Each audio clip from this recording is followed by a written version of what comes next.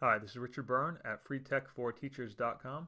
In this video, we're going to take a look at how you can create a certificate using Google Slides. This might be a certificate for good behavior, good grades, or any other thing you're going to give an award for in your school or classroom.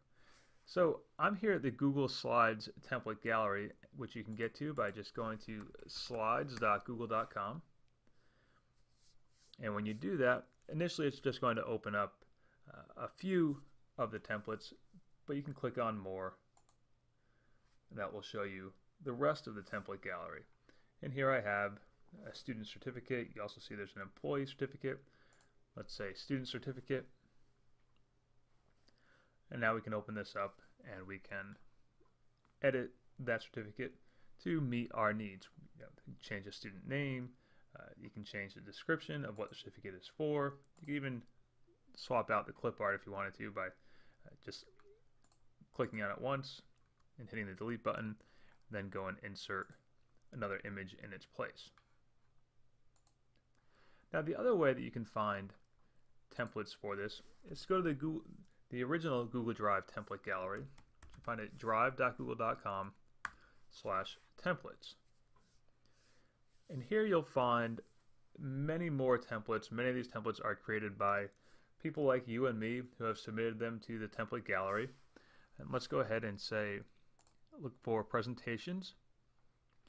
And then over the left-hand side, we'll say students and teachers. And again, we have a whole bunch of certificate templates that we can use. Now again, some are made by Google and some are made by random people on the internet. You can also go to the cards and certificates category to look for more templates. Let's say I want to use this one. I'll just say use this template. And it will now make a copy in my Google Drive account. And again, I can customize it by simply selecting any of the fields. I can swap out student name, can swap out what it's for, date, teacher.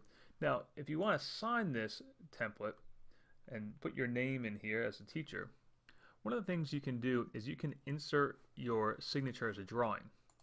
So we'll go to Insert, and from here we're going to say we're going to use the Scribble tool,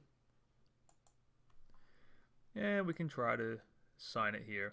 Now it's difficult to do with a mouse, but if you were using a touchscreen computer, it'd be much easier to do.